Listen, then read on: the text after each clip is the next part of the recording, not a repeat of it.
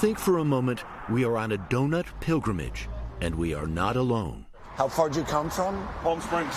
Palm Springs. Yes, it's about two-hour drive. Donut Man is open 24/7 and churning out donuts here 20 hours a day.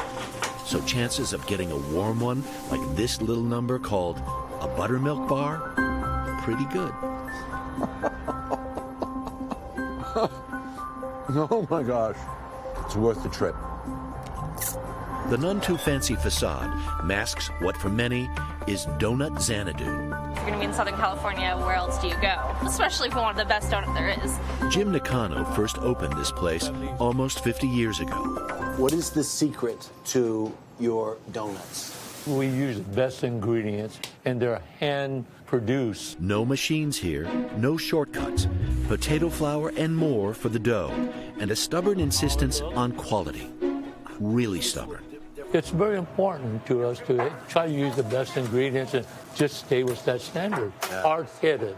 Hard-headed. Hard-headed.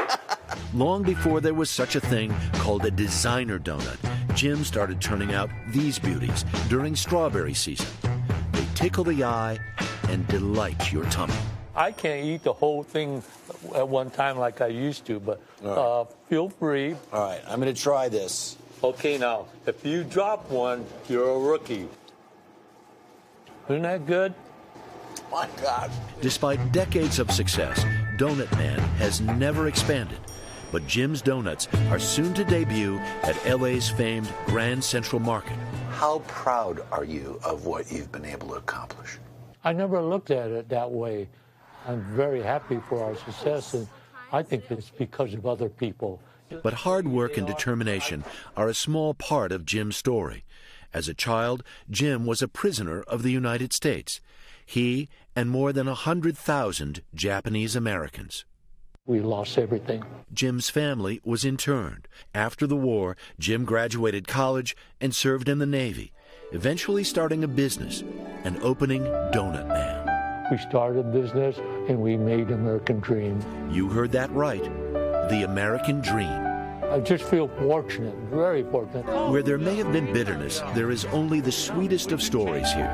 For what, after all, is a donut other than a few moments of pleasure? That is, if you have just one. So how many did you get? I got 4. 3 for me, 1 for my dad. For Sunday Today, Harry Smith, Glendora, California.